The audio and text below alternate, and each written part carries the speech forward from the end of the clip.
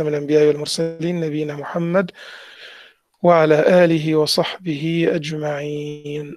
This is chapter 5, section 5.1. Chapter 5 is about discrete probability distributions, and chapter 6 would be about continuous probability distributions. And let us start chapter 5 by an introduction to the discrete probability distributions in section 5.1. And before talking about probability distributions, we need to talk about random variables. So what are random variables? We discussed random experiments in chapter 4, and we have seen that random experiments have outcomes. Okay. If we associate a number to the outcomes, with the outcomes, then all possible values of these numbers would be called a random variable. So what is a random variable? It is numbers associated to the outcomes and based on chance, because it's a random experiment. Let us take some examples. An inspector who examines 3 HD televisions can judge each television as acceptable or unacceptable. So what is the experiment? An inspector will examine 3 televisions and he will say how many of them are acceptable or unacceptable. Okay. Now, if we define the number of acceptable televisions to be X, so what is the random variable in this case? The number of acceptable television out of what? Of the 3 televisions. So if I ask you what are the possible values of X, number of acceptable televisions out of 3, it would be 0, 1, 2, or 3. You don't have 1.5, 1.2. Okay, you only have 4 values. So this is a discrete random variable. And this is a random variable. And these numbers are based on the chance, because every time you bring 3 televisions and ask the inspector to find the number of acceptable televisions in them, it would be different. You don't know what would be his answer. It could be 0, 1, 2, or 3. But his answer would be one of these 4 only. He cannot say 4 because he has only 3 televisions, and he cannot say 1.1. Either the television is acceptable or unacceptable. Another example of discrete random variables, bank auditor randomly examines 15 accounts to verify the accuracy of the balances. So this auditor will examine the 15 accounts and he will mention the number of inaccurate account balances. So what would be his answer? So what is the random variable? The number of inaccurate account balances. What would be his answer? 15 accounts. So the number of inaccurate accounts from 15 accounts would be 0, 1, 2, up to 15. So this is the random variable, and it's discrete here because you are counting. Okay. If you are not counting, then the random variable is not discrete and it is continuous. Okay. We will have some examples about continuous random variables in a minute. Let us take another example about discrete random variables. 10 employees were recently hired by a major electronics company. The number of females, you notice always discrete comes with number of. Number of means discrete immediately. Number of females in that group, the group of 10. So 10 employees, how many females are in them? The answer could be 0 up to 10. 0 female, 1 female, 2 females, and so on, out of 10. Every time we have 10 employees, we don't know how many females are there among them, and the number of females would be the random variable. This random variable is again discrete because we have 0 to 10 counting numbers. Let us take some examples about continuous random variables. For example, the time. The exact time it takes a city bus to complete its route. Okay, it could be any time between 30 minutes and 35 minutes. If we know that it takes usually between 30 and 35 minutes, so it could take any time between 30 and 35 minutes. It could be 30.0001 of the minute. It could be 32.000456 of the minutes, okay? The exact. But this is continuous. You cannot even write the possible values of x. You cannot say the possible values 30, 31. No, it could be any number between 30 and 31. So this is a continuous random variable. Another example. So this is an example time. Another example, distance, measure of distance, okay, exact distance, okay, or weight, okay, so distance, weight, when you measure these precisely, exactly, you need the weight exactly, not 70 kilograms, 70.501 kilogram. All of these are continuous random variables, and you cannot count the values of x in this case. We will study continuous random variables in chapter 6, inshallah. So let us solve this question. An economics quiz contains 6 multiple choice questions. Let x, he has to define the random variable in the question for you. So what is x? It represents the number of questions a student answers correctly. Among how many questions? Among the 6. So how many questions did the student answer correctly from the 6? Okay.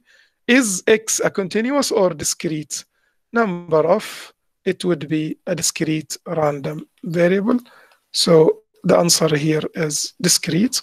What are the possible values of x? What are the possible values of x? From 0 to 6. He could answer 0 question or 1 or 2 up to 6 correctly. We don't know. Every time you give him 6 choices, this student could answer 5, this student could answer 4, this could answer 0. And these are all the possible values of x, and it's clear that this is a discrete random variable. Okay, what do we need from the discrete random variables? What would we ask about them? We will ask 3 questions about discrete random variables. First, we need to display the discrete probability distributions graphically. So we may ask graph. But here, this is a probability distribution. So what is the meaning of probability distribution? X is the random variable. It's the discrete random variable. And here in this experiments, number of defectives. Okay, so 3 parts are tested. 3 parts are tested to determine whether they are defective. So the number of defectives, okay, would be x, the random variable. What are the possible values of x? We have 3 parts, so 0 of them, 1, 2, 3 of them would be or could be defectives. So these are the values of x. So when you put the values of x and the probability of each value, so you have a column for x and column for the probability of each value, this is called a probability distribution. It's similar to, if you remember, frequency distribution. But in the frequency distribution, you have the values of x, okay, or the classes, and the frequency of each value. Frequency rather than the probability. Probability like relative frequency. So we have a probability distribution like this. It would be discrete if x is discrete, if we have 0, 1, 2, 3. For a continuous random variable, we cannot write something like this because we don't know the values of x. The values of x are not countable for a continuous random variable. Okay, so this probability distribution will be given to you most probably in the question, and then he will ask some questions about it. The first question could be graph. Okay, graph the probability distribution or sketch a graph for this probability distribution. Okay, how to sketch a graph for this probability distribution? It is easy. Here you put x, and here you put the probability of each value. What are the possible values of x? 0, 1, 2, 3. You put 0 here, not here, because this is not an xy coordinate system. 0 is one of the values. It has to be here. And 1, 2, 3. These are all the possible values of x, because we need to draw a bar above 0. So it's not good to draw the bar here. Okay, so put 0 here. And now the probabilities are, we have 0.1, 0.2, 0.3, and 0.4 is the maximum probability. So what is the probability of 0? It is 0.1. So you draw a bar, just a bar above the 0. Okay, so this is this bar. And above 1, the probability of 0.3. So there is a bar above 1. This is so it's not a histogram. It's like a bar chart. And 2.4, the probability of 2 is 0.4. This is when he says to you, sketch a graph for the probability distribution, and 0.3, it is 2. So this is the probability distribution, and this is the first question we can ask you about. You can see that it's a discrete random variable, discrete probability distribution, because the values of x are countable.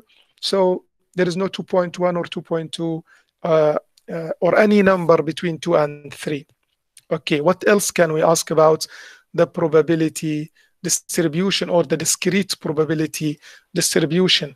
We can ask about the mean and the standard deviation of this distribution.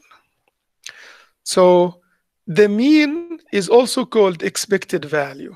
So this is another name for the mean. So what is the expected value? It is the mean of the probability distribution. And what is the mean? It is the average value when the experiment that generates values for the random variable is repeated over the long run. So if you repeat the experiment again and again and again, what is the average value will be called the expected value, because it is the value that we expect when you do the experiment many times.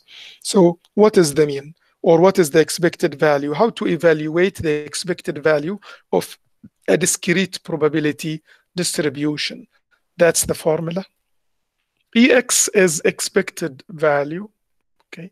And it is also the mean, or mu. We deal here with populations because these are all the possible values of x. X cannot be 4 or any other value, so it's a population. So mu is also E of x. Why is this formula? Why it is summation x p of x? Because this is how we evaluate the weighted mean. If you remember, this is a weighted mean here.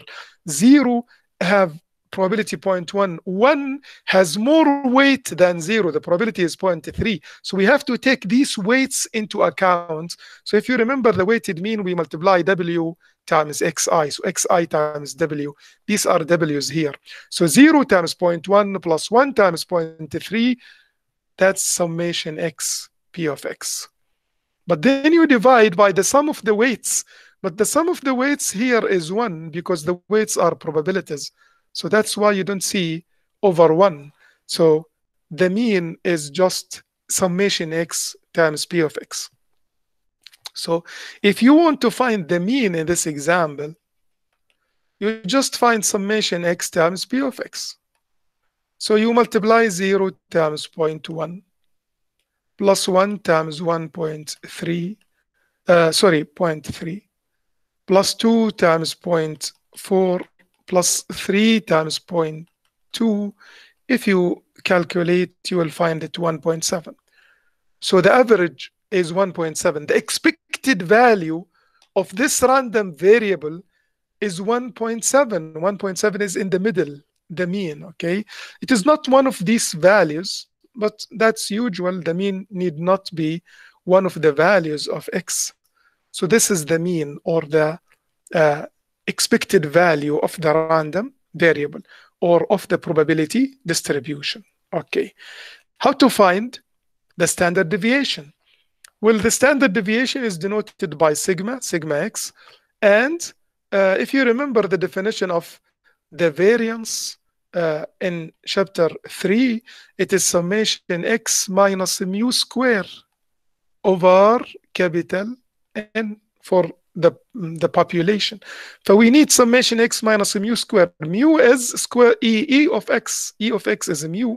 So we have x minus mu square, but we have weighted here. So we multiply by the weights or probability of x. So this is the standard deviation. Of course, the variance without the square roots. The variance would be the square of the standard deviation. So the variance is without square roots. So let us find the variance for this example, for this probability distribution. What would be the variance? Summation x minus mu squared times probability of x. So what is x?